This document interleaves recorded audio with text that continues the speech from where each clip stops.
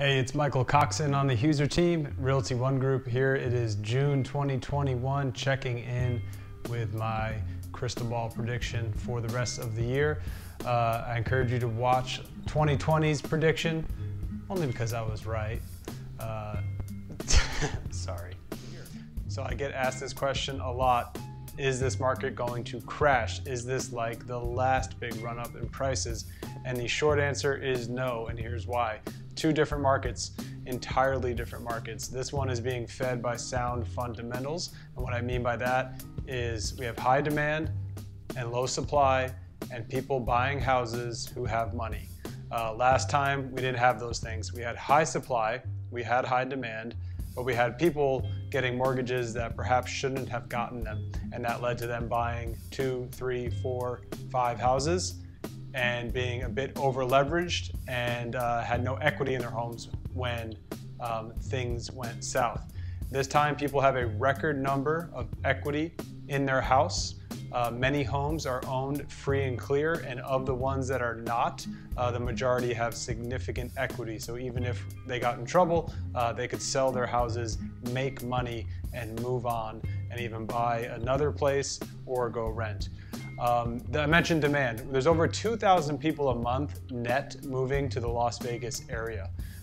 That demand is significant. Supply shortages are real. So both resale and new construction, there's no inventory. On the new construction side, we have supply chain issues. You've heard about lumber, but also appliances, HVAC, microchips.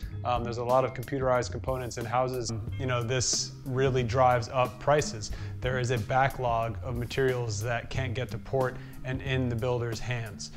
You've read recently that lumber prices have dropped. Well, they dropped about 60%, but the bad news is they're up 400%. So it's still roughly 3 times higher than the historical average to get lumber, which is the biggest line item on any builder's balance sheet. So I do not see prices going anywhere south for that reason. The Fed just announced they may increase interest rates in late 2022. That's over a year from now. So it's going to be a while for the cheap money to go away. And while we're talking about interest rates, they are still the lowest they've been in history. So 0.25% is not going to affect somebody buying a house that much. Speaking of housing affordability, so prices are high, right? We all know that, okay? That is only one of 3 components that determine the affordability of a house. So price is one. Second is the interest rate. So a $500,000 house at 3% is cheaper than a $500,000 house at 5%, right? And then the third thing that determines affordability is income. So people's wages have been rising. Historically, people have spent roughly 25% of their income on housing. That's a median number. And now that median number is about 14% of income to buy a median price house. So you see, it's not just price that determines whether a house is affordable. So this makes 2021 one of the most affordable times to buy a house in history. And the charts are here to explain that. But give me a shout if you have any questions about all of this.